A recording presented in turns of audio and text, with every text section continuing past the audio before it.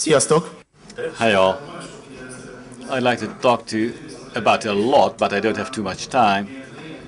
So I just skip the unnecessary parts like introduction. Hi, my name is Zsobor Kovács. I love beer. Before proceeding, who of you has there been a Wi-Fi workshop before? No, not yet. Oh, okay. I wanted to ask you who attended, but the question is unnecessary in this case. So I'll talk about Wi-Fi. And as I checked the agenda, I managed to give it quite a long title, and the translators abbreviated it pretty much, replacing it with something similar. So we'll be talking about Wi-Fi.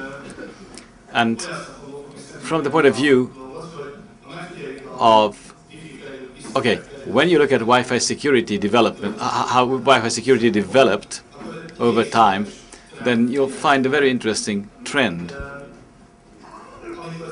When this whole Wi-Fi thing got off the ground,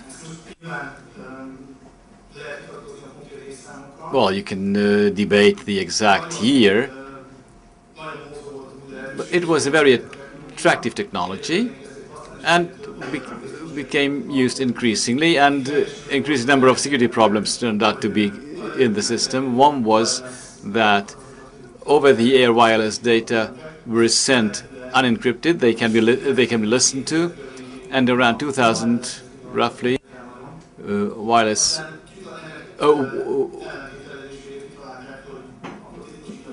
listening became more widespread. The first encryption attempt was WEP, WEP. Who has already broken WEP? Great. Who has clicked more than twice while doing so? Right, so you were not using the backtrack tools that need 2 clicks to crack a web code. So when it turned out that web is totally unusable for encrypted traffic, then came WPA, which used the same hardware architecture that was used under web, but had a better key management, which provided quite a good security. WPA 802.x was quite good. Obviously, they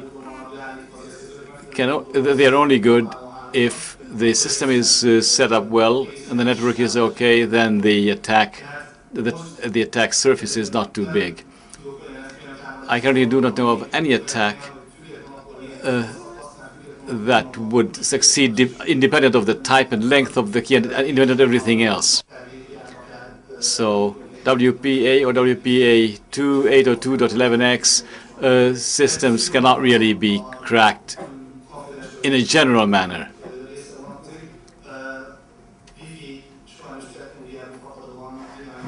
Wi-Fi, however, is much more vulnerable against denial-of-service attacks than normal wired cable networks.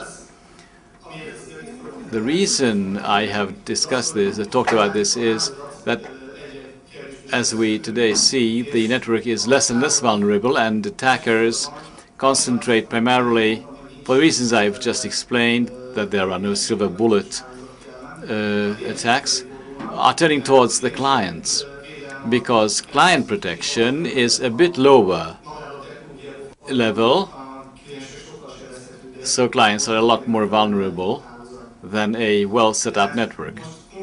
So we are investigating the threat where an attacker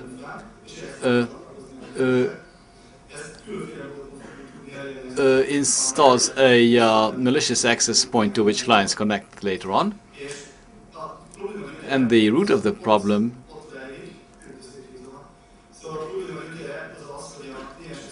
is that for the clients cannot really identify the network structure without a pretty big infrastructure. The network has a few important parameters like the name of the network and the access point address, and a for a Wi-Fi client, these are the two bits of information that decides whether a network is known or not.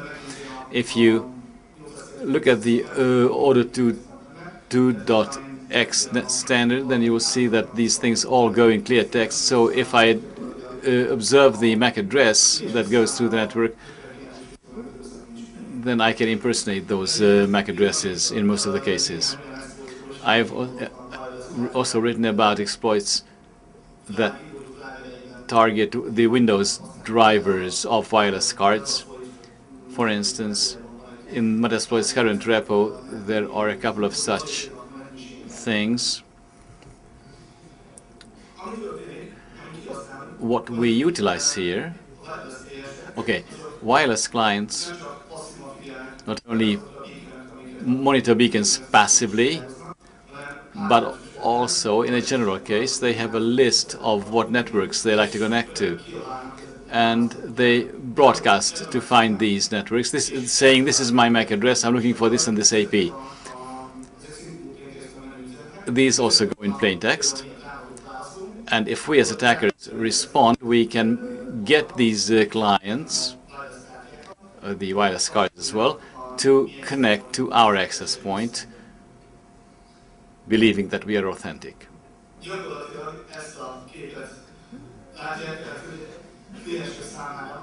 This wireless access point is about this much worth for the clients. There's a couple of data that you can impersonate, and from that point onwards, you're trusted by the clients. I'm not talking about the 802.x authentication system.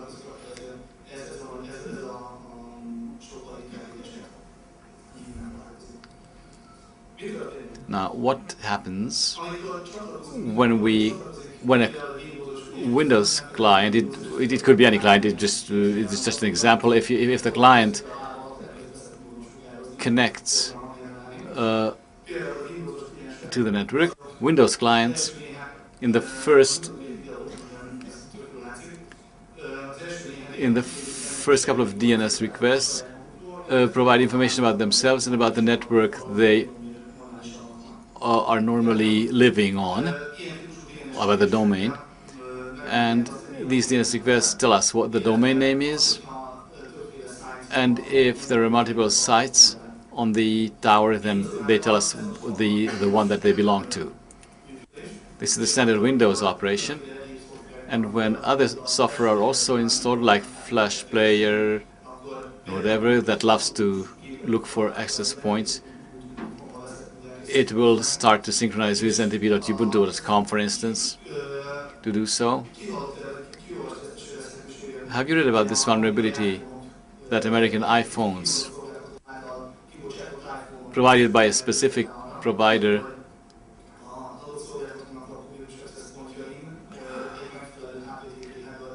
so it can be used to use the internet. A couple of people knows this for free.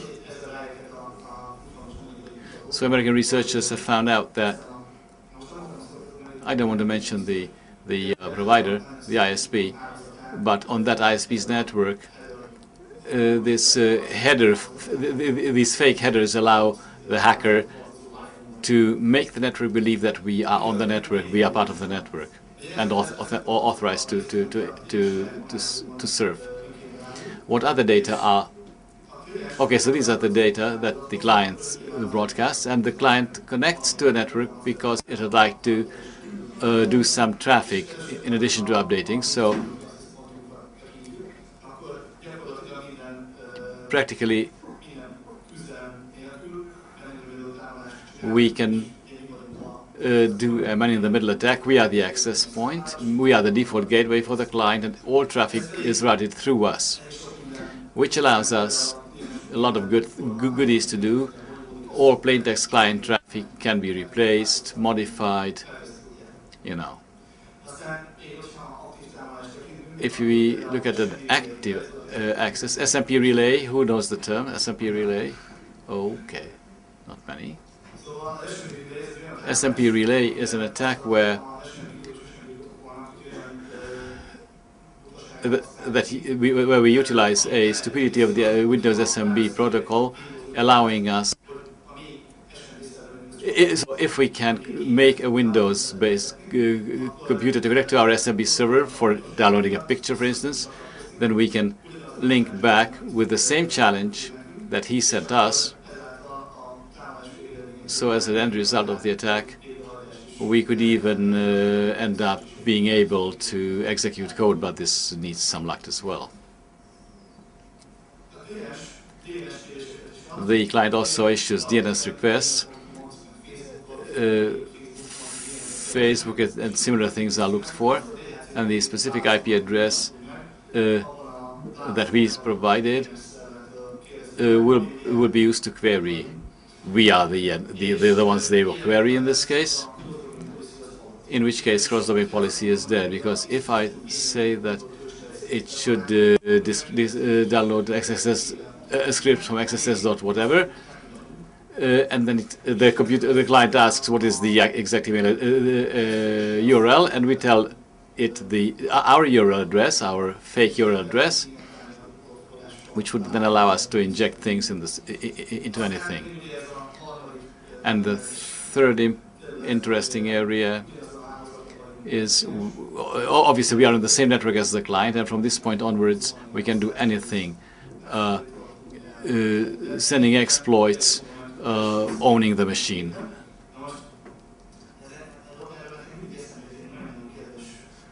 This reminds me of a very cute little film.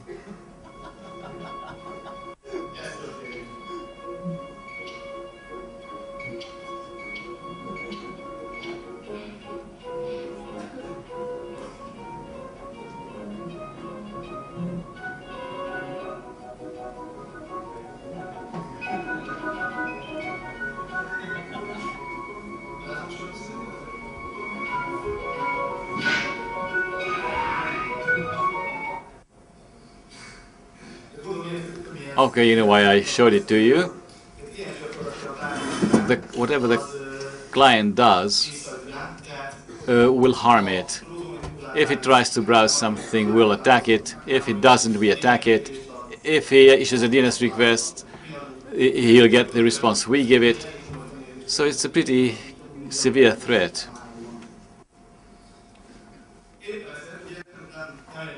Now, for this reason, and obviously it was not us, we were not the first ones to realize this and to recognize this. Therefore, some other people looked around.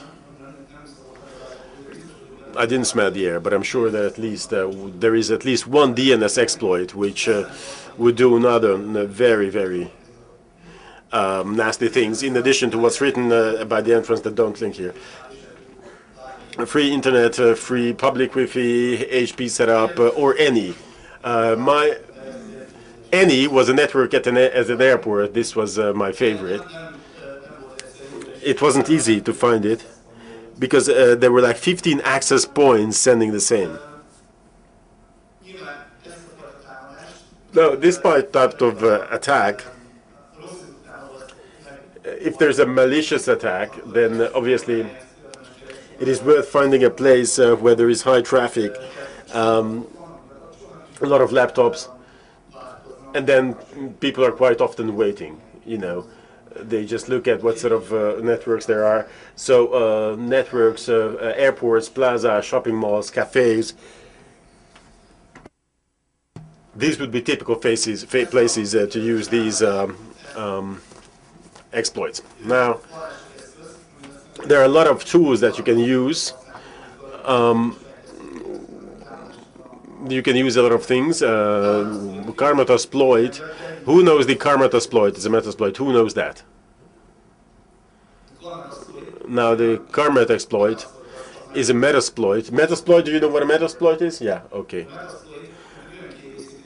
That's an addendum to the Metasploit. Actually, it shoots up this access point, and when the network is being set, then it launches the DNS server, and launches a lot of fake POP3 server, IMAP, FTP, and so forth. and the Metasploit, the protocol is implemented properly, as long as the client, actually the customer tells the password. So when we connect these together, and if someone wants to connect to IMAP, and then also clicks on the certificate button, then he will see an IMAP server before he asks. Because obviously when you ask for your mail, then you don't find your mail, but your password has been stolen. The same is true. Web traffic can be done very well. Beef, does it say, does it ring a bell? Beef, this is a tool that injects a JavaScript into any page. So between the client and between the server, like there's an access point, the default gateway, and then all the HTML pages, into all of the pages it would put a JavaScript, a small JavaScript, which JavaScript would force the browser to connect to a malicious server like our server, and then we can steal anything. We can steal the clipboard and quite a lot of things. I think you should look into it, because a lot of nasty things are available or can be done with it. SMB shares here. Now with SMB sharing, if the client connects to that, and we as a server have a pre-hard-coded challenge, then the based on the client's response, we can just reverse engineer the password. This is like 40 gigs, and this challenge can be used then to obtain the user password by injecting a link to the page showing at a certain showing a certain picture. Now, since we were testing the tool, there were two very nice stories happening. One was that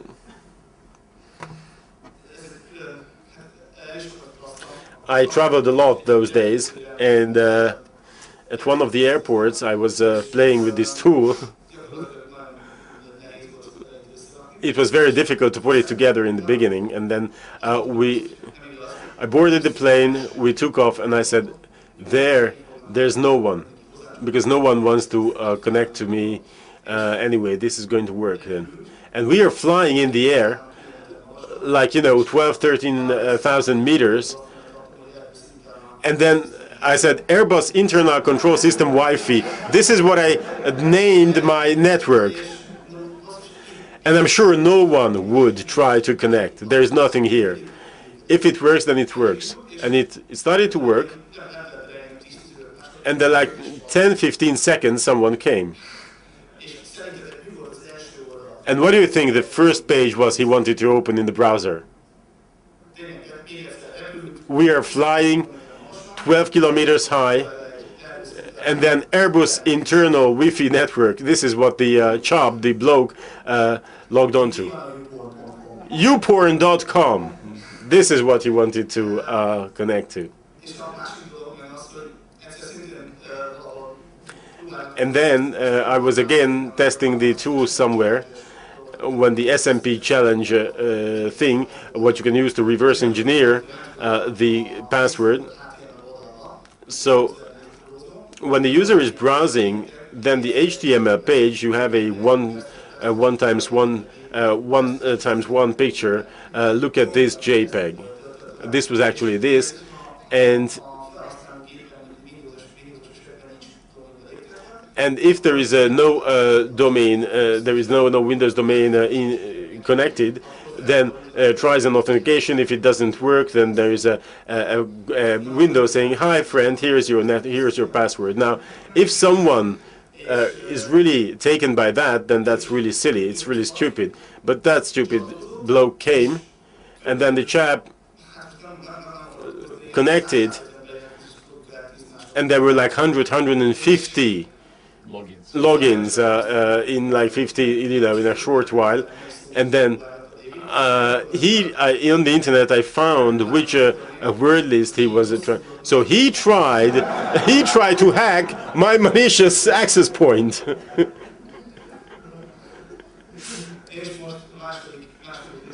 And then the second part of the story. How much time do I have?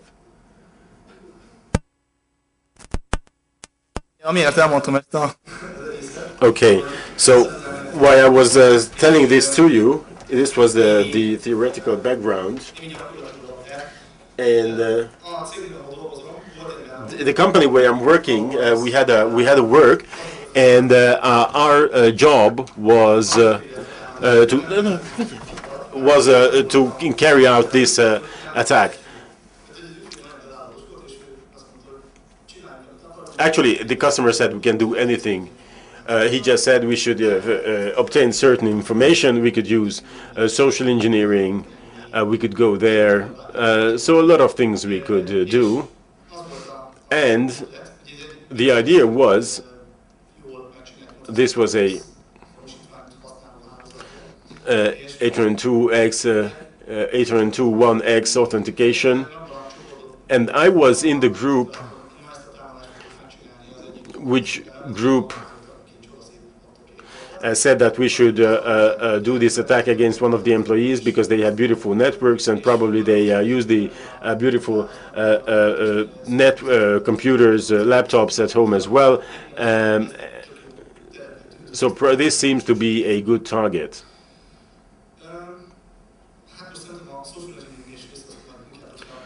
Social engineering part, this is something I will talk about later. We anyway found out that we would do this attack, and this is how we would get this certificate. And what were the problems we were faced with? This Tom and Jerry thing works very well in the lab. Megcsinálja, lefordítja, megpatcheli az eszközöket, elindítja a kis scriptjét, működik, örül, tényleg ott van a háló. You put it together, start it with the script and everything, the network is there, and if the Windows client is asking for some network, then the network will lie that that this is the network, so it works properly. But it's one thing that you do it in a lab, and another thing if you can do it in the field with a specific client, with a specific environment. Now, this is something I haven't read too much about, because most of the presentations are over after the previous slide, saying that yes, this is an attack, you can do it. But if we really want to do it, then there are quite a lot of minds. Who are the ones who read Wi-Fi security book? Articles, anything about Wi-Fi security? Good. Now, who's the one who read the part about the antenna? Because normally this is chapter 1 after the preface. 2, 3, good. Okay, everyone just skips this part, although this is very important. Because when there is such a specific work, what matters is what sort of antenna you use. This small black antenna, this is what normally comes with the tools, with the devices. And the characteristics of this small antenna does not make it possible to direct it. So this is getting weaker and weaker with the distance. And with some other antennae, like the Yagi and some of them put here, the characteristics are absolutely different. And we should start playing around with them, because quite often the problem is, when we want to hack such an access point, or we want to pretend that we were an access point, we are not being heard by the target. So if the client doesn't hear us because our beacons are too weak, then they is not going to connect to us. And then the other thing is that when you use this in the field, then obviously you run it from your battery. And then in order to save the battery, then obviously your transmit power is going to be reduced. by the system. Now, next one, what sort of environment should we start doing this? I did this on Heathrow, a screenshot.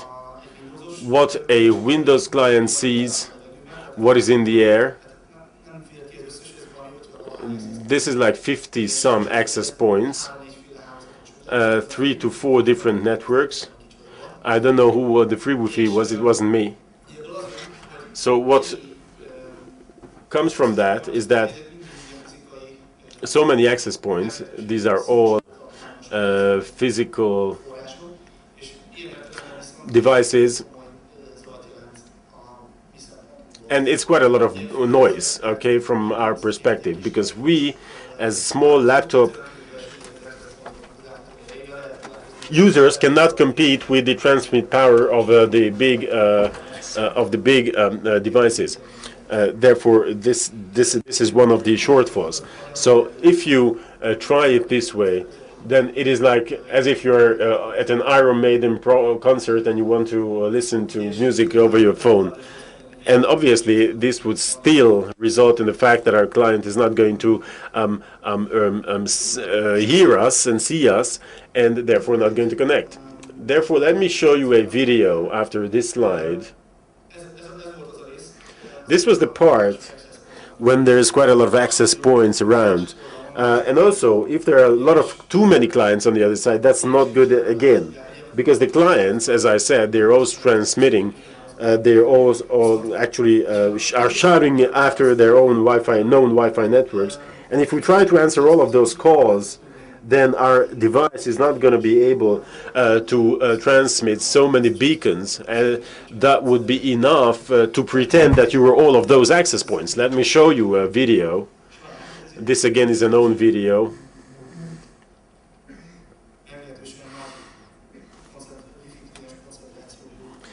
A lot of the Wi-Fi client concentration here was quite big. Okay, this is real time. What you can see the time, but this is real time. You can see that so many access points. You cannot pretend that you were all of those access points with your card alone. So the other thing is that when we do this specifically, we don't want to pretend that we are so many access points, because we want one MAC address, what the access points want to see, and this is what we want to do. And therefore, we have to take very good care about that. I talked about this tool, this device that we made. Let me show a couple of videos about it. Now it's launched. I don't know to what extent you can see it. You can see those letters, but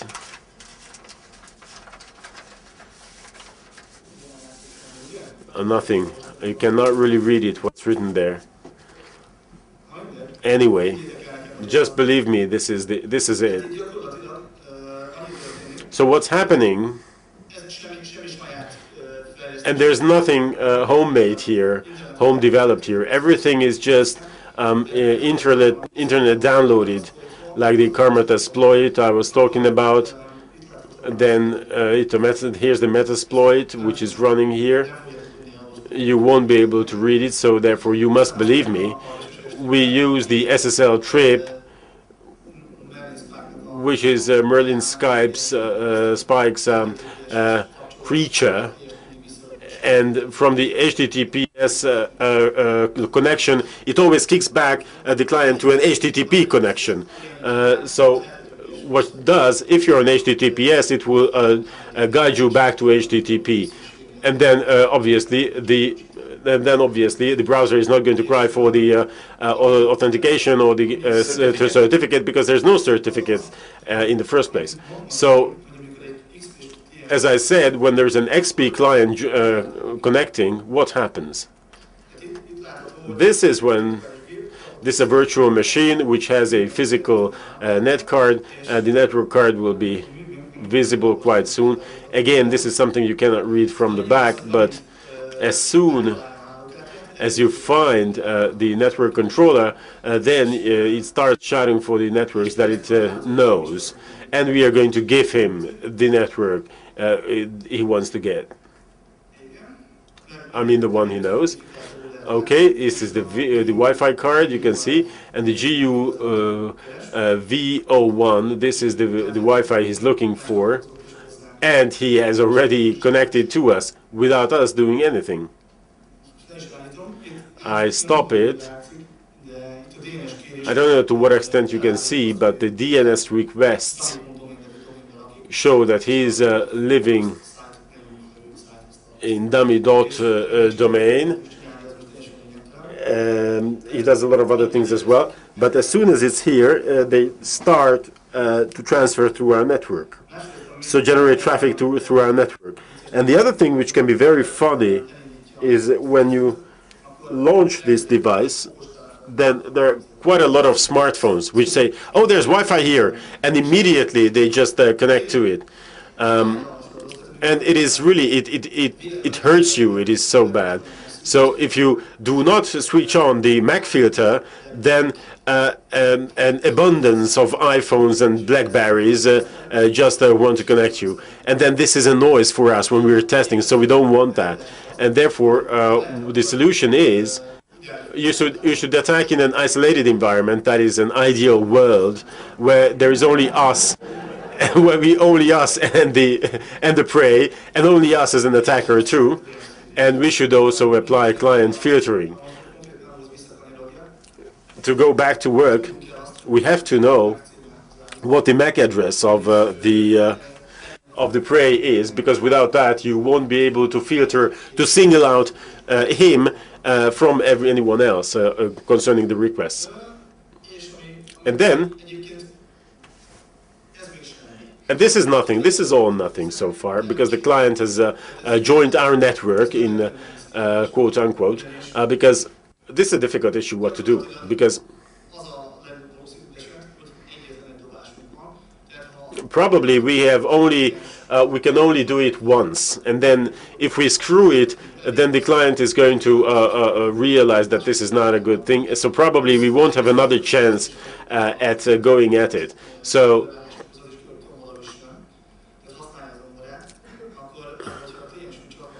now we also need our client, to connect to us, and then the client does nothing. He just connected to our network and does nothing. Let's say just starts typing in a report. This is very frustrating. That you have it, is already in your trap, but is not having any activity that you can drill into. So, and then you're sitting there and waiting the chap to do something, and he's doing nothing. He's just sitting, hanging on your network. And then you say, okay, let's attack. Let's turn the whole thing around, and let it be ourselves who attack. What sort of exploits should we use then? The problem is that you query the vulnerabilities. You have a number of vulnerabilities, and then obviously you want to have a stable exploit, because you don't want to crush the computer of the prey, or you don't want to freeze the computer of the prey, because then again you can do anything, because you don't have another shot at it. Or you do all of them. I mean, send all of those exploits. Now this device does this because it has everything on stock, and then whenever the client starts to do something, then he will attack with the right tool. We use the MS0867 to attack the client. This, in case of success, would give you the local system rights, system admin rights, system rights, and this is what we did, and it was successful. And this gave us two conclusions. That is that the patching is not, the last patching was not really strict, because that was. This was a 2 years old exploit, and it wasn't patched out yet. And then from that point on, that we have an access to the client from the registry, we could take away the certificate that it takes to join, to connect to the enterprise network, the corporate network. So then we attack the client, because the client's defense was obviously much less effective than that of the corporate or the enterprise network. And this is what I wrote here. Social engineering guys also managed to get into the server room, and then they enter the server room with a pen.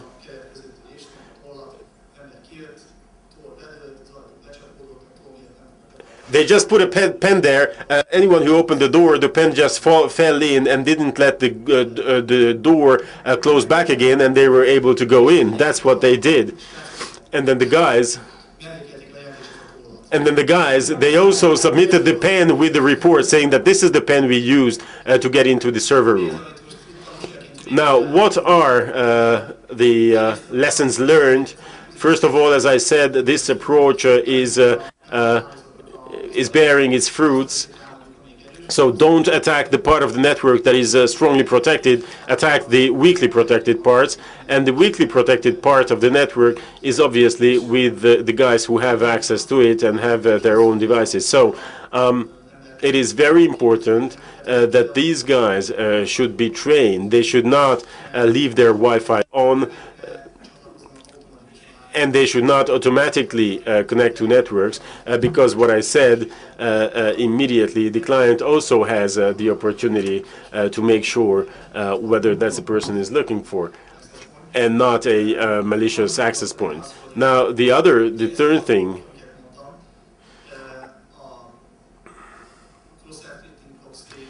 the SMB and all the things I told you in the very beginning, what you can do with the client if it's connected to a network, that takes no joker access point to be turned in. So if you just launch a free internet Wi-Fi, because there are a lot of free Wi-Fis, and then when anyone connects, you must consider that this is a very unreliable environment. So whenever I go to a hotspot, I have the SSA fingerprint so that it cannot be faked or falsified. Now, that's activated. That's actually the thing I wanted to tell you. I have like 10 minutes to go. No. Okay. So this is time for questions. Floor is open for questions.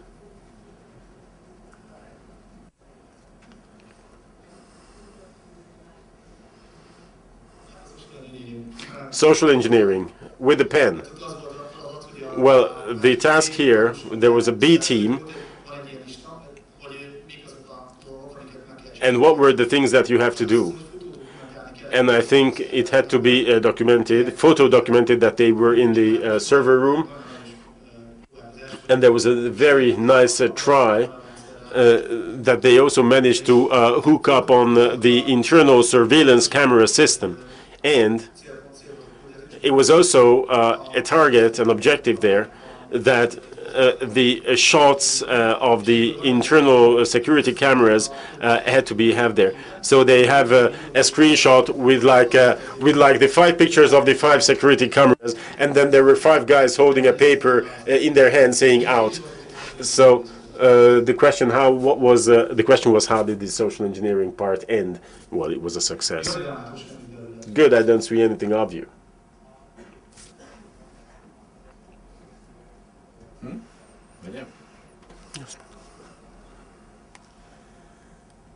This is about the antenna, the aerials, okay?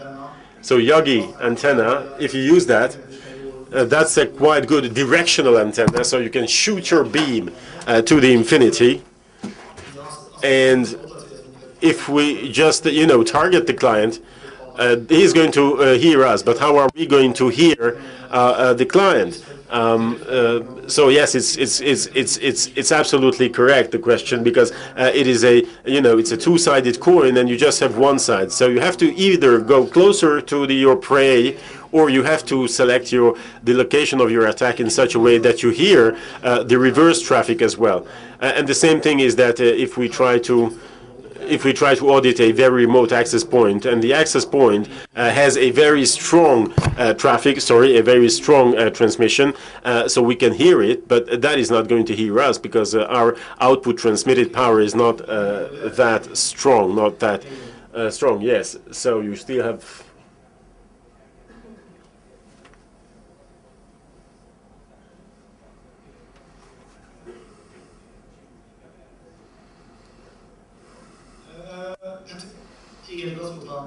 Okay, so the comment here is that the Yagi, you need the Yagi, to make you as the strongest network, so that you would be the preferred network, and not only to reach the client. Yes, the answer is yes.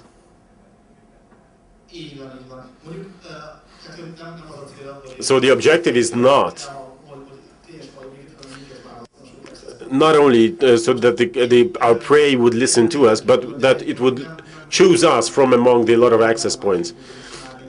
Obviously, the point of the attack is not that we are much stronger than all of the others, so we are not sort of trying to jam the other access points in order to force the client to choose us at the reassociation. This type of hack also exists, but this is even more difficult. So it is easier if the client voluntarily chooses us, because we are transmitting an SSID which the client very much would like to see and hear, and then he would choose us.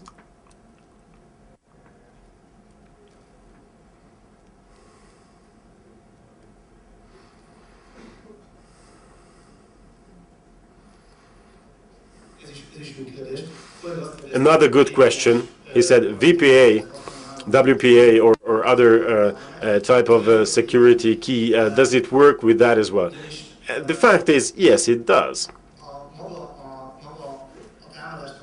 Because the logic of the attack is even before the client would start to trigger traffic, initiate traffic. Obviously, it is their own preference, the client's own preference, because in the SSID of the Wi-Fi network and at the handshake, this is again regardless whether there is security or not, and there is a handshake at the beginning, capability handshake, and then the network will tell you what sort of security protocols it does support and what it doesn't, and this is how you can find out to what extent it's secured or not.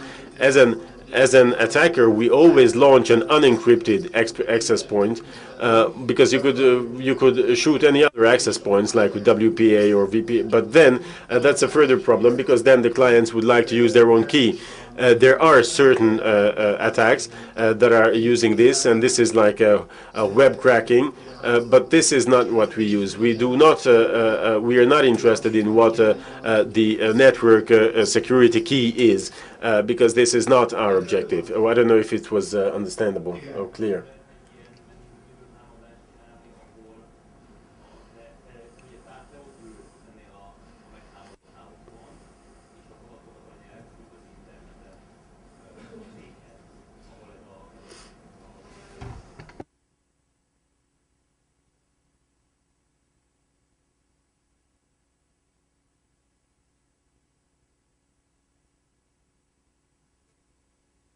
So the question was that if we design the attack in such a way that our network is, our machine is not transmitting into the air, into the free space as an access point, but in such a way that it's already connected to some network, then obviously the client is not connecting to the network, but connecting to us. However, we can channel his traffic to the network we're connected to. And then we're in the middle, and this is how we're doing the... Yes, it is possible. There are such attacks. This is quite similar to what we do, but this starts out from the fact that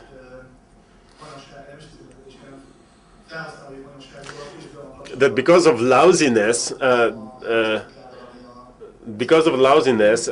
certain people leave the Wi-Fi on even if they have the cable plugged in. the network cable but obviously on my machine you can set the BIOS in such a way that if my machine is if my computer is plugged into a network cable, then the Wi-Fi is off. But if not, that's not the case, it may happen that both do work, so that you're hooked up through the cable, and then still you have the Wi-Fi open, and then you can do the same attack. And this is something that exists, and they really do it. So they go to you enter the network, the secure network through the client. Okay, thank you very much for your kind attention. My time is up.